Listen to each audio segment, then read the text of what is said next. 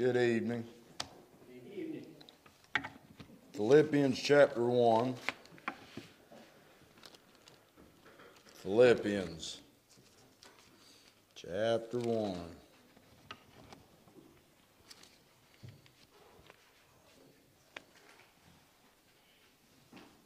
Feels like such a small thing that we do for the Lord, don't it?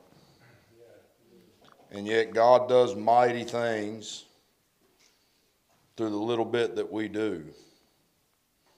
Every time I get an email from somebody, either about getting saved or learning how to understand the Bible or just how they're growing in the Lord for more ministry, I just think, I ain't doing nothing except reading the book and telling you what it says. And it's just amazing what God does through those things. What is it Paul said over there? It pleased God by the foolishness of preaching to save them that believe. Something that's foolish to this world is the power of the believer. And Paul says something over there that God's foolishness is wiser than men. You see, but a lot of the times we try to match wits with men because we have no confidence in the power of God. And God's foolishness is wiser than men, and his weakness is stronger than men. And if we just preach the gospel of Christ, God does mighty things through it. Amen. He changes lives, transforms them, saves people from eternal hell. And we get to participate in that with just by being as faithful as we are. We get to participate in what God's doing today. Philippians chapter 1. Paul here, beginning in verse 3, he says, I thank my God upon every remembrance of you, always in every prayer of mine for you all, making request with joy. Now, notice there's thanksgiving and a request that Paul makes for them. He thanks God for them and he makes requests for them. Now he says, for your fellowship in the gospel from the first day until now, being confident of this very thing, that he which hath begun a good work in you will perform it until the day of Jesus Christ, even as it is meet for me to think this of you all, because I have you in my heart, inasmuch as both in my bonds and in the defense and confirmation of the gospel, ye all are partakers of my grace.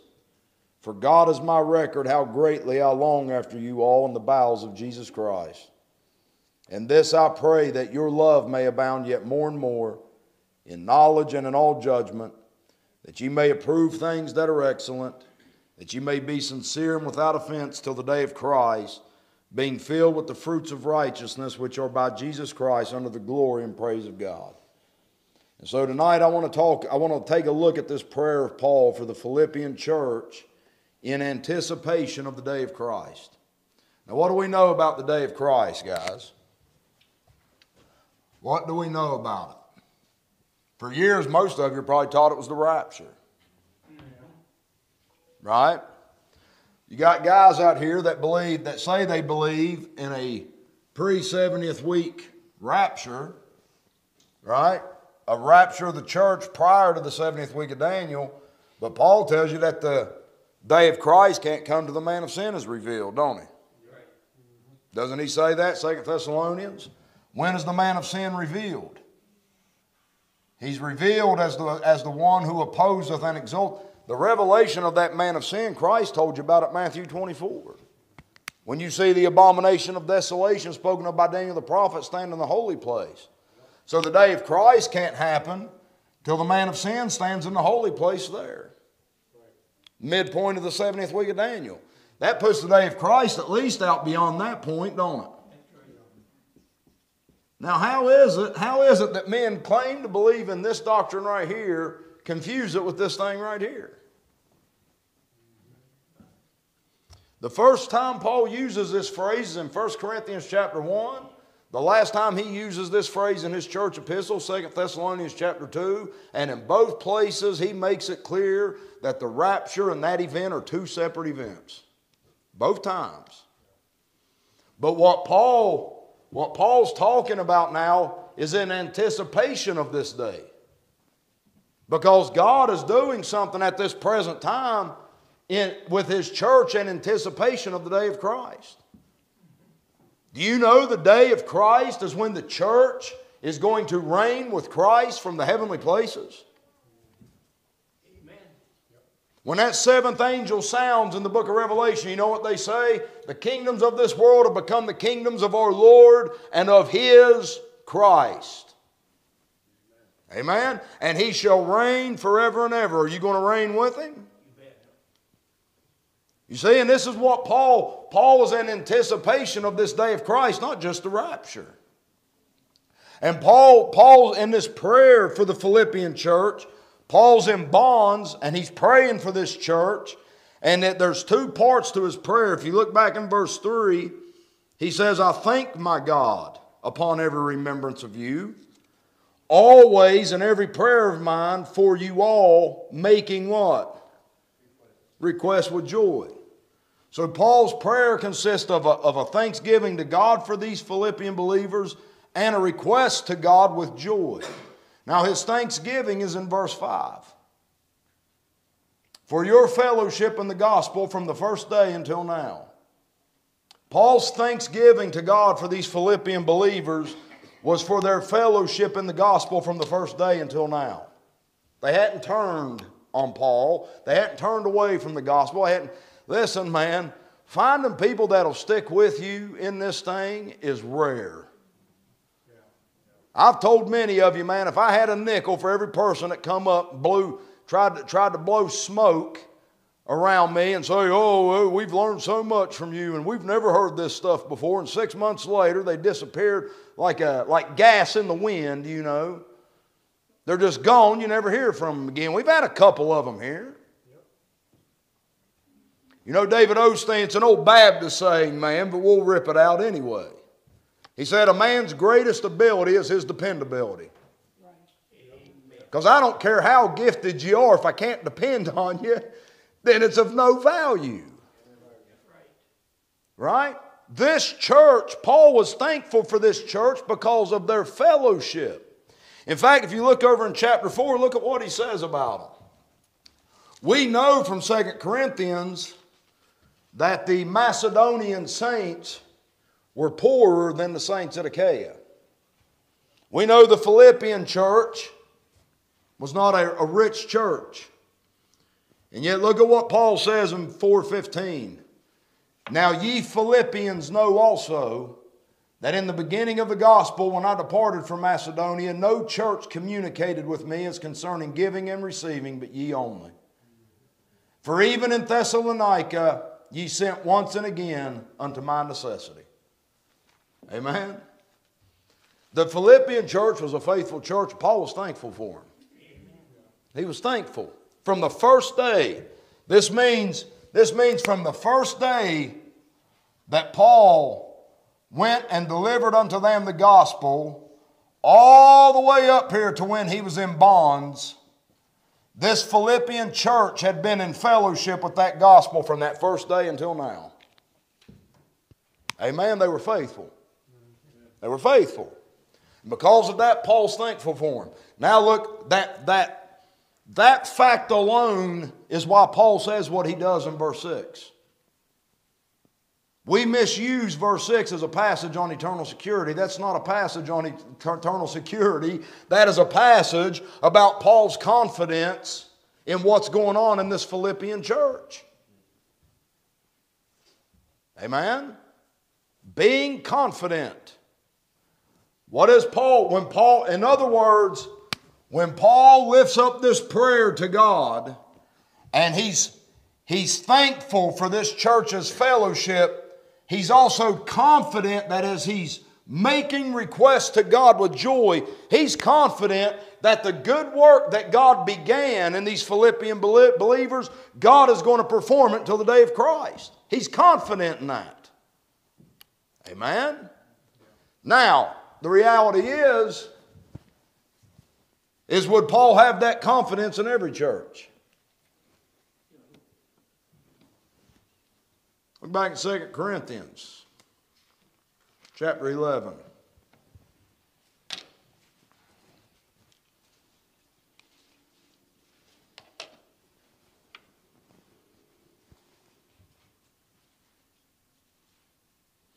Guys, God is faithful. Amen. Paul tells the Corinthians, he said, God is faithful by whom you were called into the fellowship of our Lord Jesus Christ. God is faithful. What's the problem? Men are not. Now, was the Philippian church faithful? Yes. Was the Corinthian church? No. Because Paul don't have this confidence in the Corinthian church. Because look at what he says, 2 Corinthians 11, verse 3. But I fear, lest by any means as the serpent beguiled Eve through his subtlety, so your mind should be corrupted from the simplicity that is in Christ. Is Paul confident in the Corinthian church? Or is Paul scared that this Corinthian church is going to receive another Jesus and another Spirit and another gospel? Paul's scared. Look at Galatians chapter 3. Now remember, he that begun. Paul's confidence that this work was going to be performed until the day of Christ was because of their fellowship from the first day until now. Paul didn't have this confidence in Galatians. Look at what he says in verse 3. Galatians 3:3. Are you so foolish, having begun in the Spirit, are you now made perfect by the flesh? Look at what he says in chapter 4, verse 11.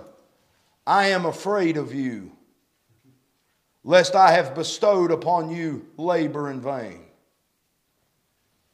When it got out here, when the Galatian church got out here, now the Philippian church, their fellowship in the gospel was faithful. The Galatian church, Paul said, I marvel that you are so soon removed from him.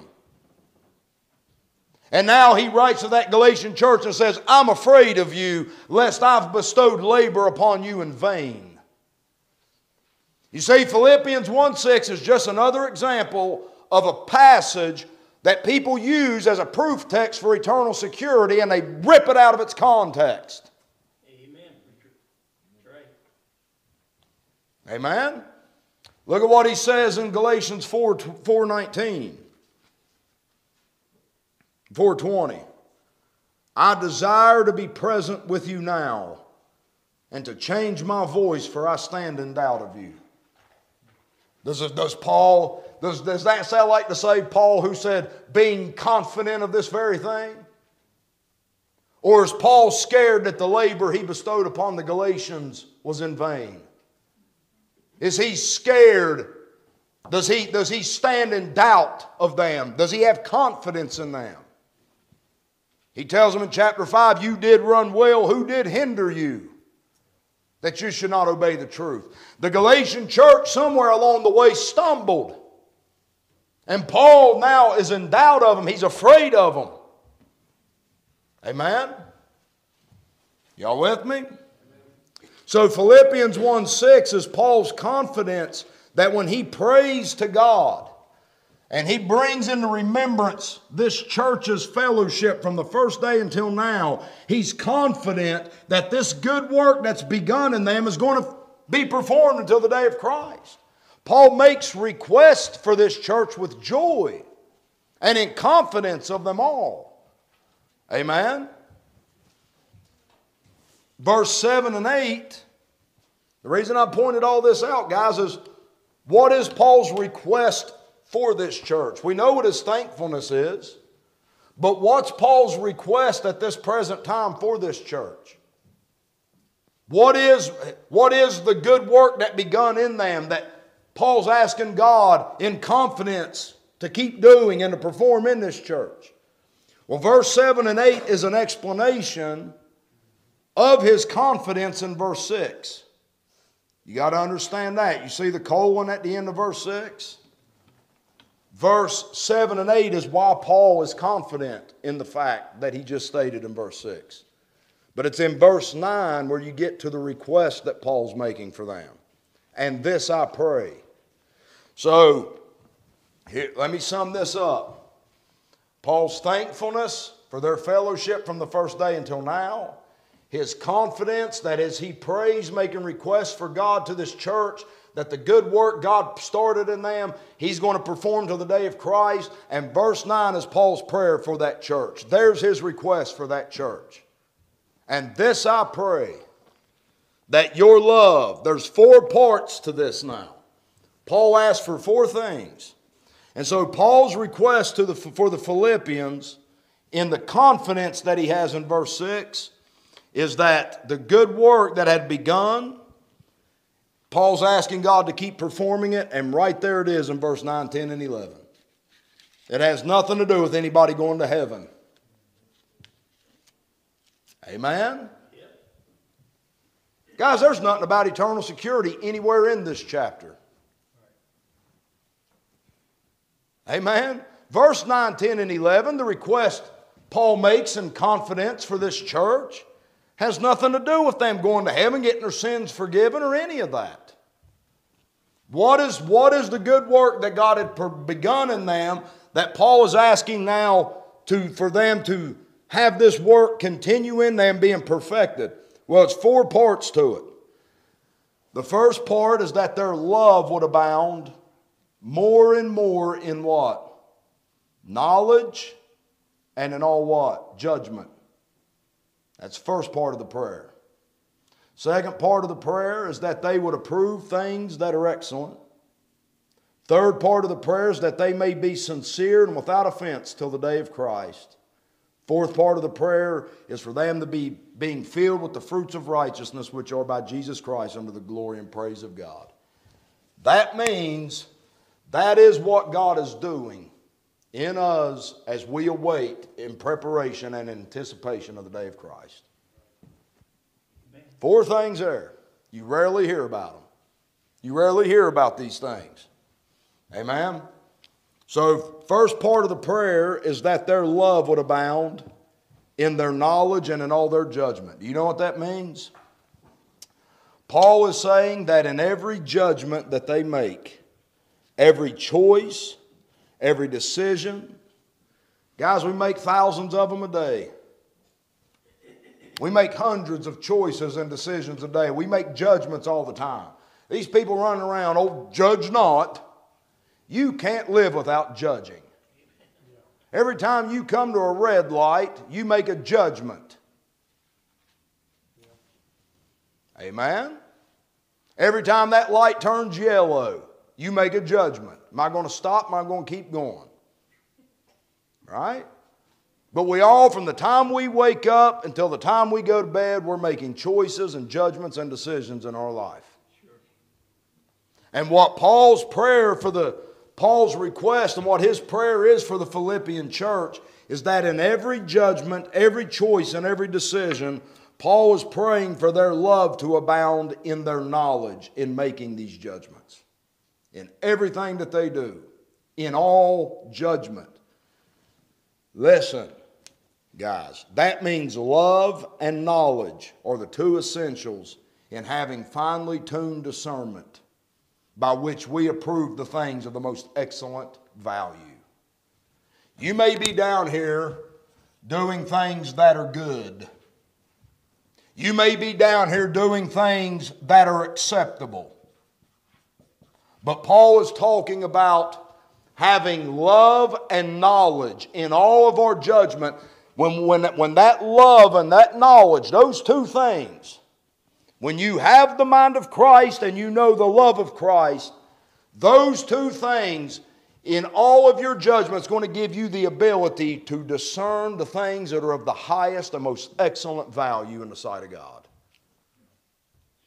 Amen? Give you an example. Here's the Apostle Paul. Did God ordain that a man who preaches the gospel is to live of the gospel? God ordained that, didn't He? Paul never used that power. Amen? Would it have been acceptable for Paul to have made a living off of preaching the gospel? Yes. Was it more excellent for him to do it without charge? Amen? And this he said, I do for the gospel's sake. Right? That's just an example. Guys, there are things that are good and acceptable. But Paul's talking about the Philippians continuing to abound in love and in knowledge in all judgment, that they could approve the things that are of the most excellent, highest value in the sight of God. Things that are the approving of things that are excellent. You see that word excellent? I mean, it shouldn't be too hard to understand what that word means. Things that excel, right? Things that are above everything else. Amen? And we are talking about approving things that are the most excellent, the things that excel, the things that are of the highest value. Now listen to me. Those two things that you need, knowledge and love. You know what knowledge is without love? Nothing. It's nothing. Paul said, though I have the gift of prophecy and understand all mysteries and all knowledge and have faith that can move mountains and have not charity, I am nothing. How much you know about that book doesn't make you of any value to this world if you don't have charity. You know what he said in 1 Corinthians 8? He says, we know that we have all knowledge. He says, knowledge puffeth up, but charity edifieth. Amen? But now, at the same token, do you know what love is without knowledge? Perversion. All this stuff of love, love, love, lovey-dovey, dovey-dovey, lovey-lovey, love, in ignorance of biblical truth becomes perverted. And makes you acceptance in your judgment. Now, listen, if all you do is have love in your judgment without knowledge, when you judge things, you know what you're going to become? You're going to become tolerant and acceptable of some of the most vile, ungodly things in the world. But if you remove that and all you have is knowledge, you're going to become one of the most cruel, proud, egotistical, tyrannical people that's ever walked this earth. Amen. You know when the law, if the law is not tempered with mercy, the law becomes cruel. Did y'all know that?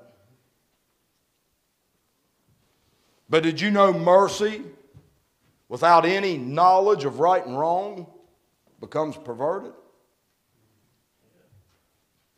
We're talking about being balanced people. That through these two things abounding, this love abounding in knowledge and in all of our judgment, we become people that can approve and discern and approve and accept the most excellent things, the things of the highest value. That's what we call a man of discretion. A man that has discretion and discernment.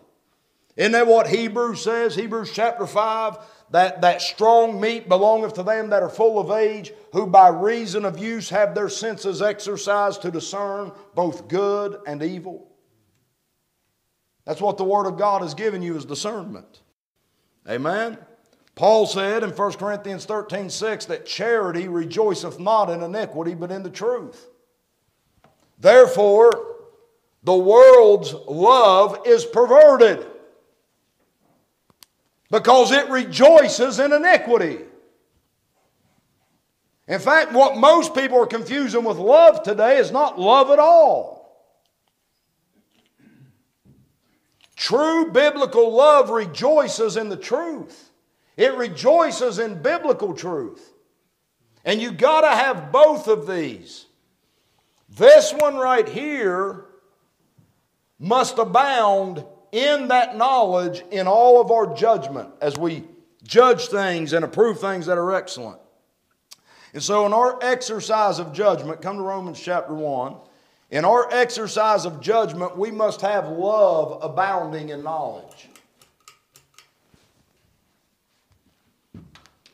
I'm 42 years old, man. I've lived most of my life as a foolish man.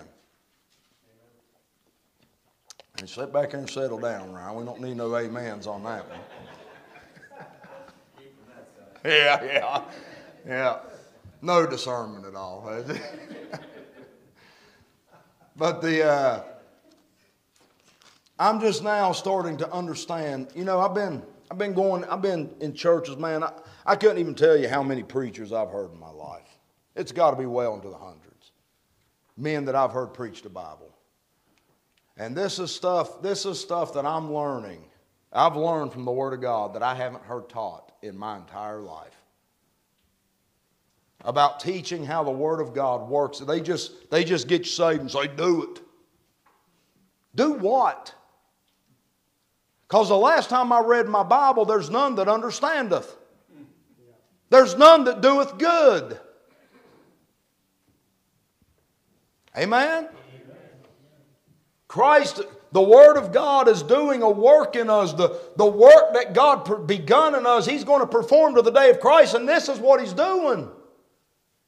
Is He's giving us knowledge and love so that we ourselves in our exercise of judgment and decisions and choices are becoming men that can approve the things of the most excellent value in heaven and earth. Amen? Knowing when to keep quiet. Knowing when to speak.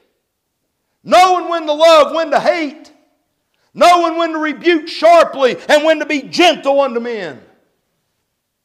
This is the only way you're going to know how to do that stuff, guys, is when your love is abounding in the knowledge that God has given you. Love is going to keep that knowledge in check. It's going to keep it from becoming puffed up. Amen? And so in Romans chapter 1, look at what Paul says here. I want you to notice the contrast between Romans 1 and Philippians 1.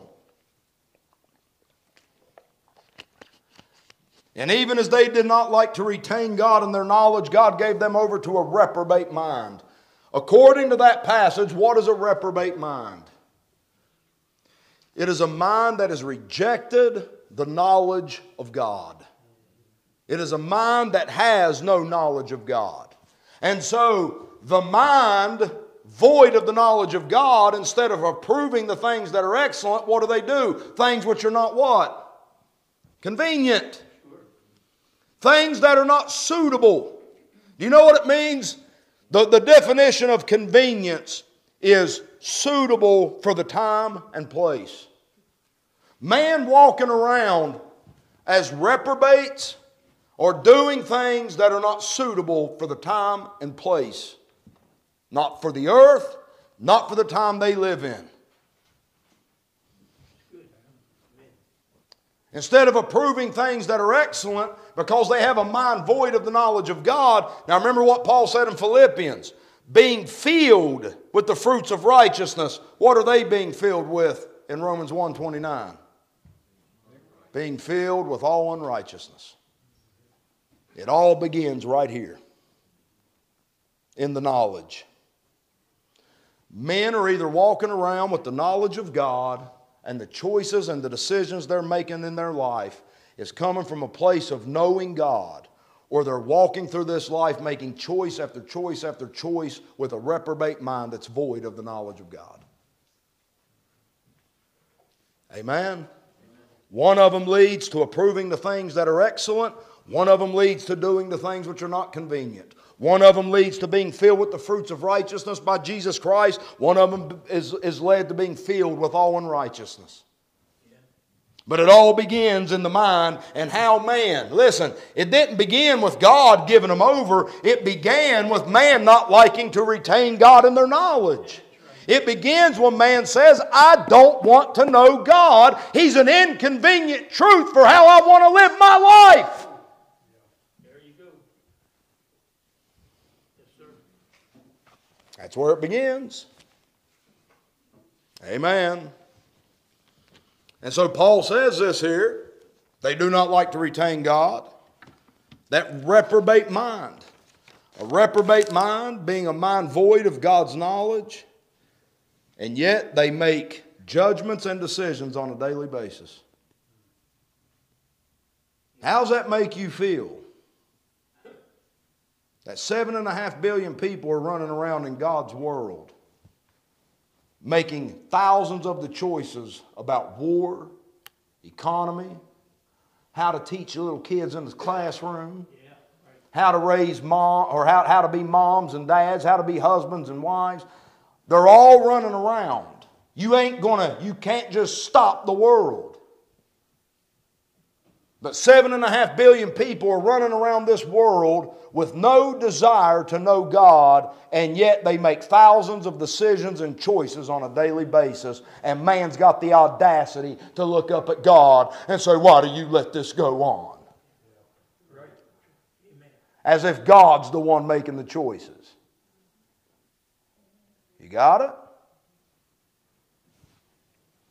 I've seen families, man, get shredded. I've seen them get shredded. And then they have the audacity. They never read the Bible. They never went to church. They never did all that. And then when their families go by the wayside, they sit and say, oh, I prayed that God would keep our family together, and He didn't do it. So you got a misunderstanding of how God works. God is not your genie. He's your Savior. He's your God. He's your Lord. He's your teacher. He's your counselor. He's not up there just sitting and saying, okay, as soon as they mess up, I'm going to wait for them. I'm going to get out my pixie dust and sprinkle it on them and just fix everything. There's a price to pay for being a reprobate. Amen. There's a price to pay for making thousands of choices in your life. Listen, man, I've told my boys this. I told my son this the other day. That road away from God doesn't start out that bad, but it never gets better. It degrades.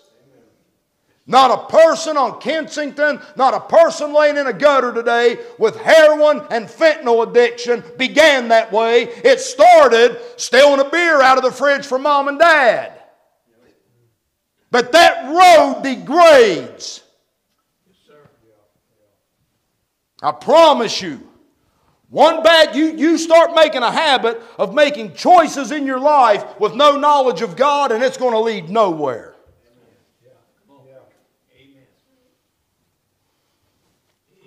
I've seen both sides of it, Bill. Haven't you, brother? Yes, Brother Gary, you seen both sides of it?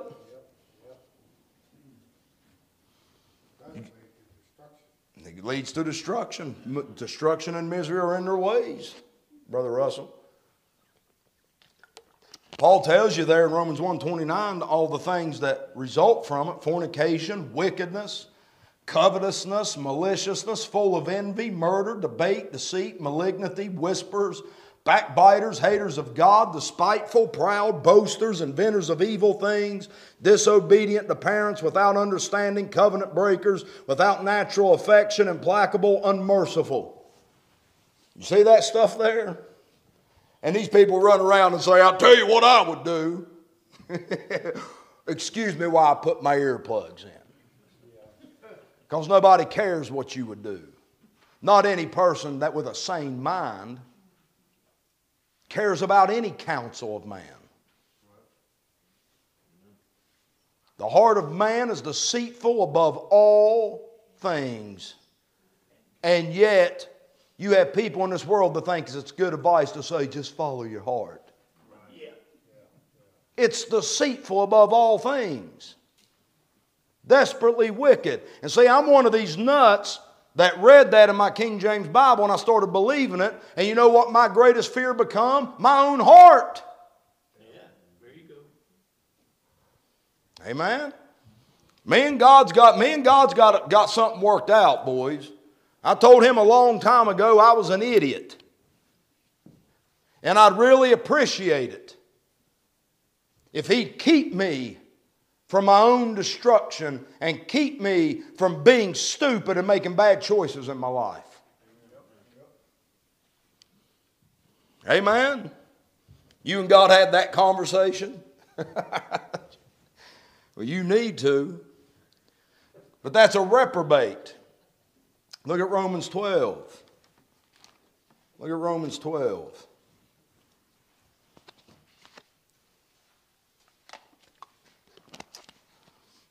Verse 2, be not conformed to this world, but be transformed by the renewing of your what? Mind. So the mind of man is reprobate. Well, if the reprobate mind is a mind void of the knowledge of God, what do you think God wants? How do you think God wants you to renew your mind?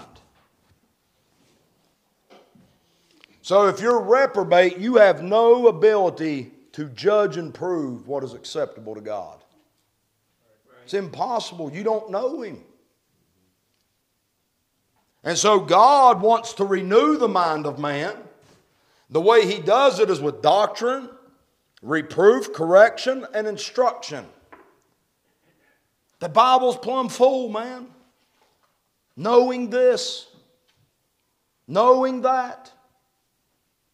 What is it Solomon said over there? He says, wisdom is the principal thing. Therefore get wisdom and get understanding. Forsake her not, she will exalt thee. Then he says, therefore get wisdom, and with all thy getting, get understanding. Another place he says, buy the truth and sell it not. Right. Amen. These things about God are the things God wants us to know. For example, when He says know this, then know it. When He says know ye not, and you understand that He's saying that because He's saying you cannot function in ignorance of this knowledge, then folks, you better park there a little bit and not move away until you know what Paul wants you to know and not be ignorant of. When he tells you reckon, yield, obey, when he says flee youthful lust, follow after this, withdraw from this, shun this, and all, when he says do those things, that's knowledge God is giving you in your mind. Now you don't always know how to apply that stuff, guys, but it's there. You've gone from a reprobate to now having a mind that's no longer ignorant of the things of God. Now as you walk through life, you're going to start making judgments and decisions. But instead of doing them as a reprobate that can't look inwardly and say, what does God want me to do? How does God want me to respond right here? You now have a mind, and by which you yourself can go and judge and prove what is acceptable unto God. Yes, sir. That's how you're transformed. Not conformed to this world, but transformed. You're transformed by the renewing of your mind. What does that new mind give you? Look at what he says there. By the renewing of your mind that ye may what? Prove. You know what prove means? It means to judge. It means to probe, examine. When we go into a courtroom, a man's proven guilty. What does that mean? If you prove a man guilty beyond all reasonable doubt, how did you do that? You proved that by examination of evidence. You tried it. There was a whole trial process before you got to the point of proving that man. So how do you think God wants you to prove His will? By examination. It's not just, listen guys, 9 times out of 10, the first response is the wrong one. Amen? A rash man is going to have a lot. What is it God said? He says, I'm not man that I should lie, neither the son of man that I shall repent. God has never spoke rashly in His life. He's never spoken and said, I wish I could take that back. God is very forward with His words.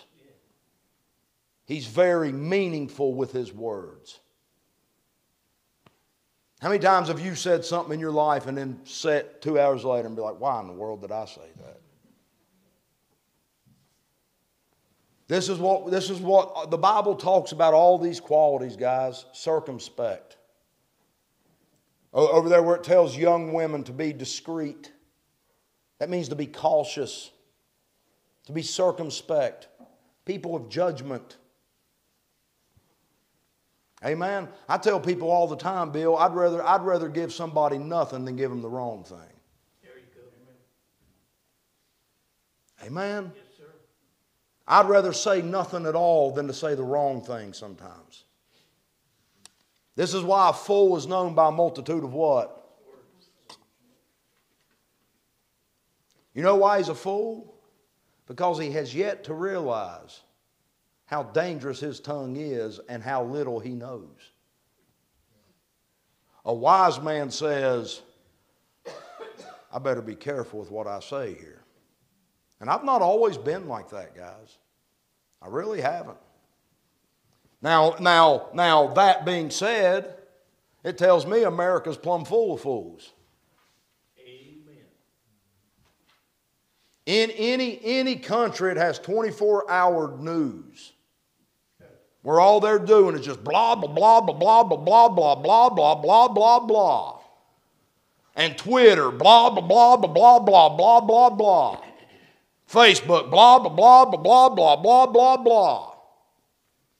That's a nation of fools. You hear me? Oh, preacher. Oh, preacher. You'll get over it. Amen?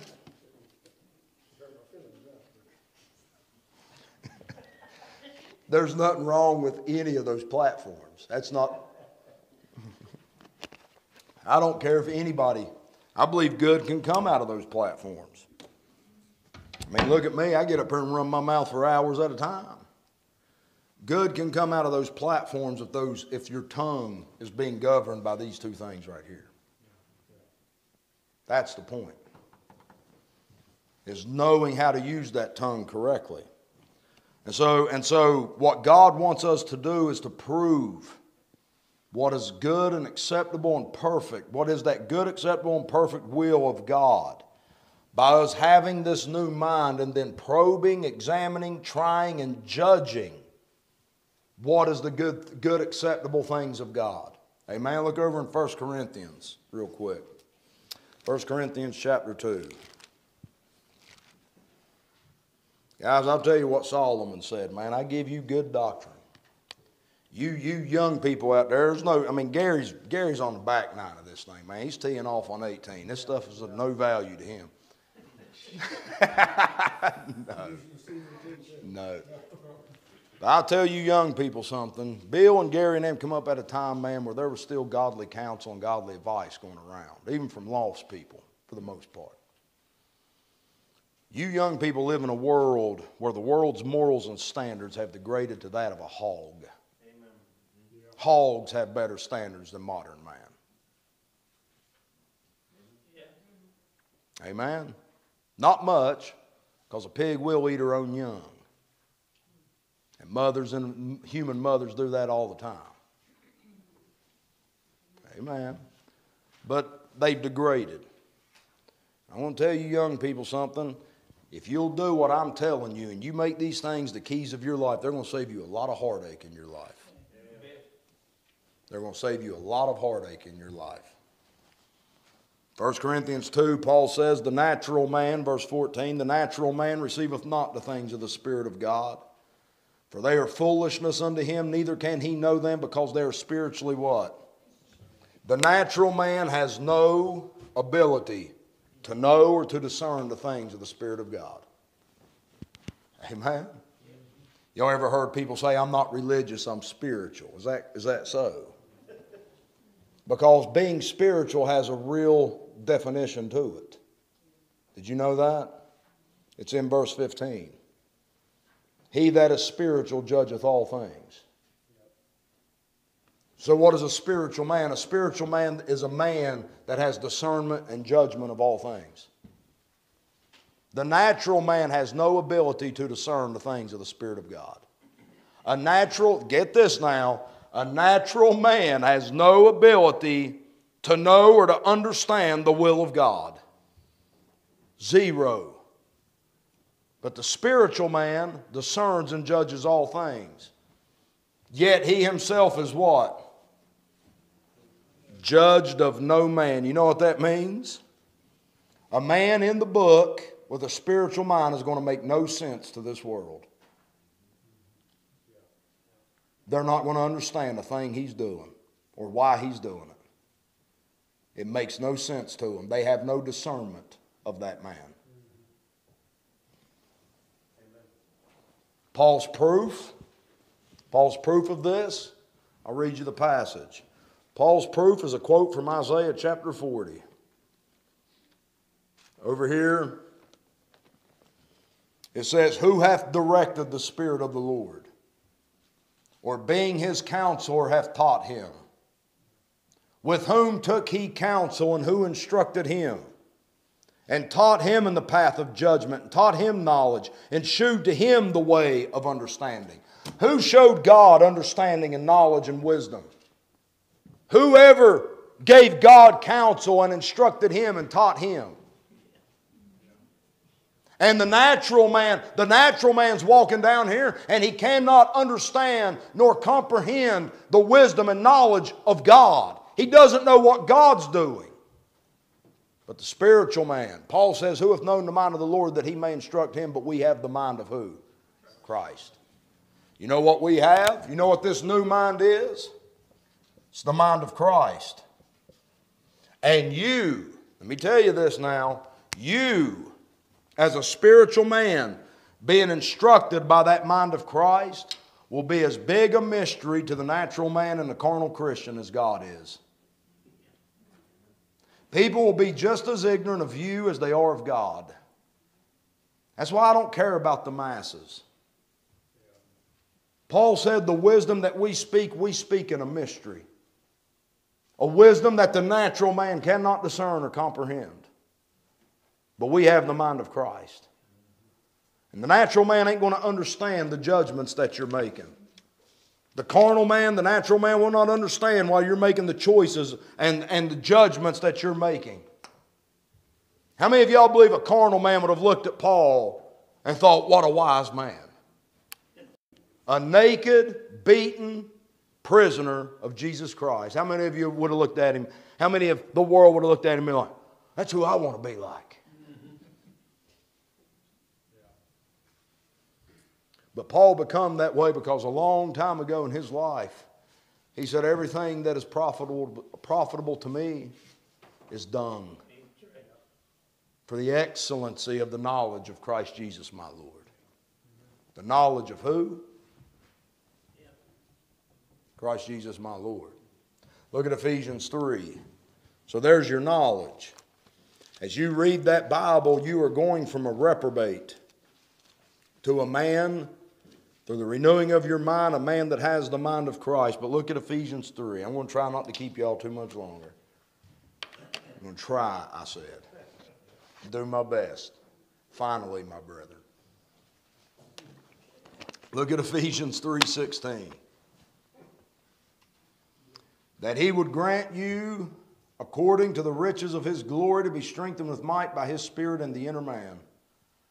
That Christ may dwell in your hearts by faith, that ye, being rooted and grounded in love, may be able to comprehend with all saints what is the breadth and length and depth and height, and to know the love of Christ which passeth knowledge, that you might be filled with all the fullness of God. Guys, I have stared at that prayer probably more than any passage in the Bible. I'm not lying on that. It's one of those passages that I've read like, that he and that ye. I've tried to read it weird and emphasize things, trying to understand it. And it was about 4 days ago that I finally come to understand the prayer and the passage. And it took me forever to understand it, Bill. And the only reason I do understand it now is because of the tribulations and things that I've suffered in my life. As a young, stupid boy, Bill, I ran from any sign of trouble. And the more I've grown in the Lord, the more I'm willing to walk through that trouble and that suffering. Amen? Guys, you're never going to know this love. Remember when Paul says, tribulation worketh patience, and patience experience. If you're willing to endure the tribulation, you're going to learn experience. And that experience is going to give you hope And that hope is going to make you not ashamed because the love of God is shed abroad in our hearts. But if every time tribulation comes, you just give up, you're never going to get it. And what I've come to learn, look at verse 19 there, man. It seems like to be it seems to me the most contradictory statement in the Bible. To know the love of Christ that passeth what? How do you know something beyond the grasp of knowledge? If there's something out there beyond knowledge, how do you know something that's beyond knowledge?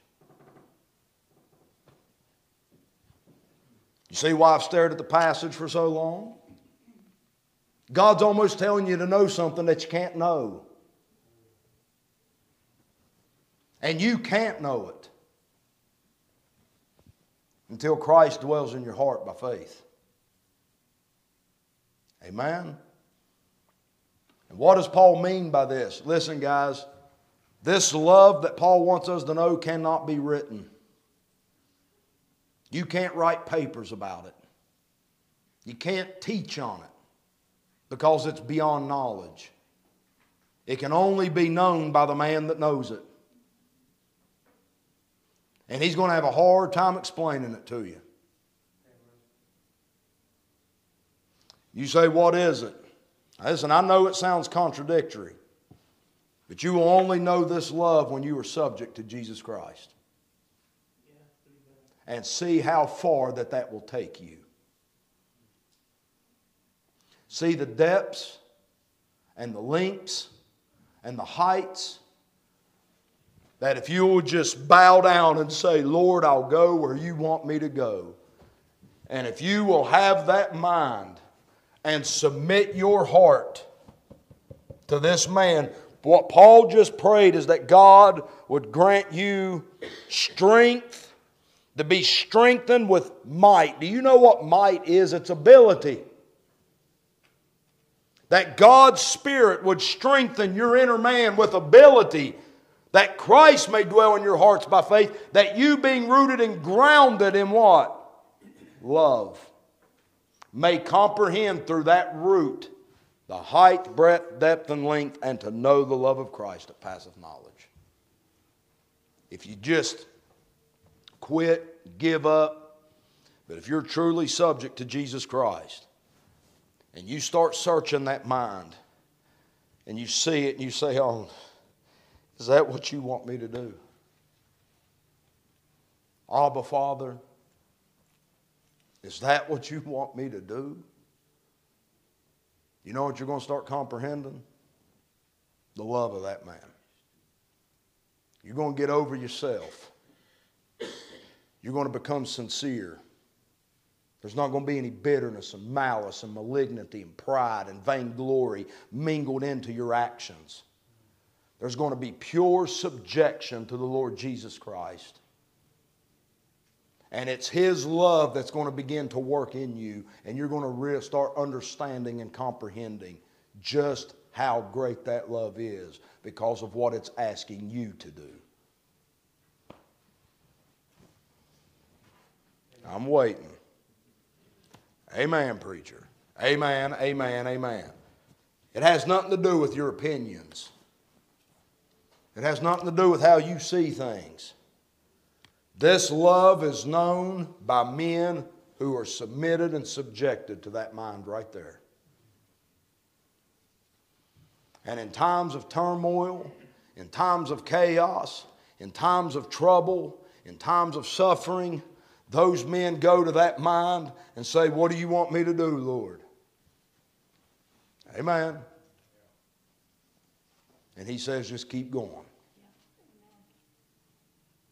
And you know what you start learning? God makes us always triumph. He makes us to always triumph through Christ. We can do all things through Christ, which strengtheneth us. I'm learning that, Bill. And the more I start to see that, the more that heart starts pumping. Eternal, eternal, forever, forever, eternal, eternal. Hope. Hope. Because the love of Christ is not something I'm reading in a book. There you go. It's something I'm knowing in myself. Amen. It's beyond knowledge.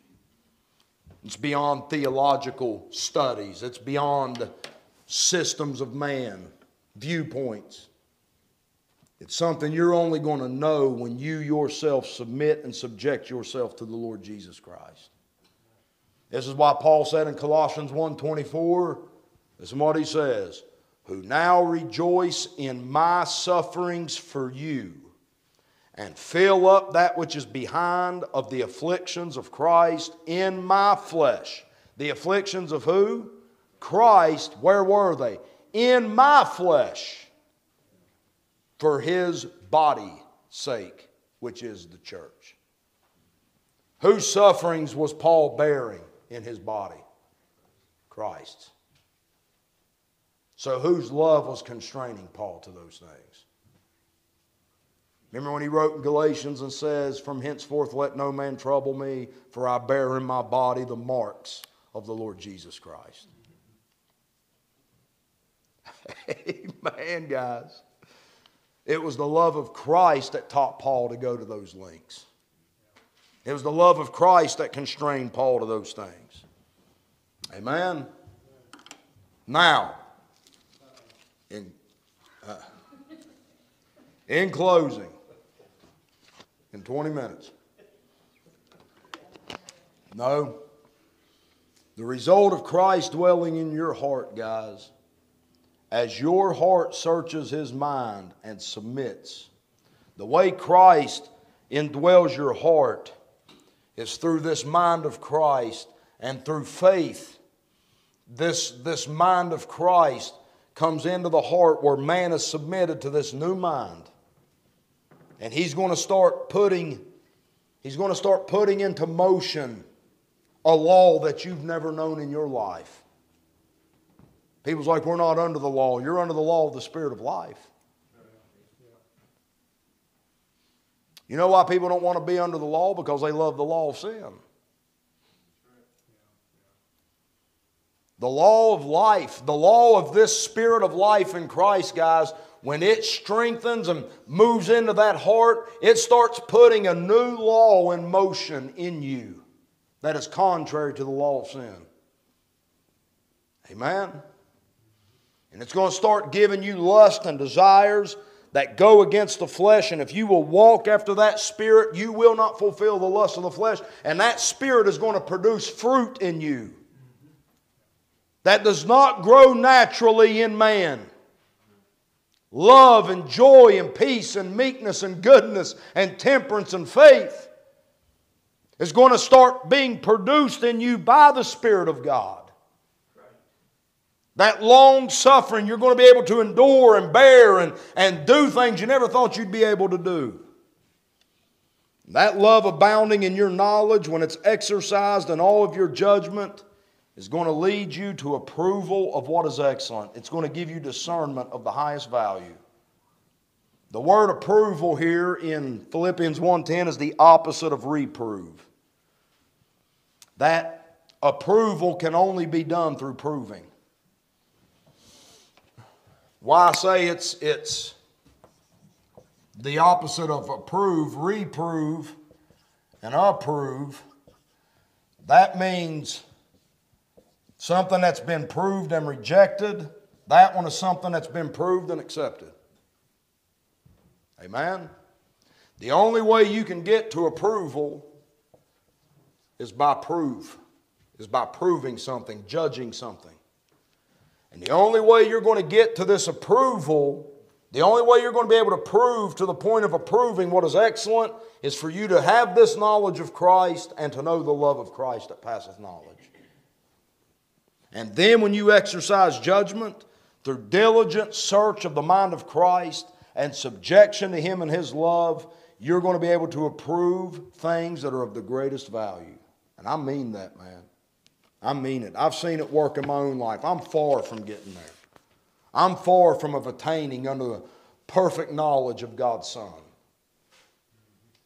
But I've got glimpses of it, Bill.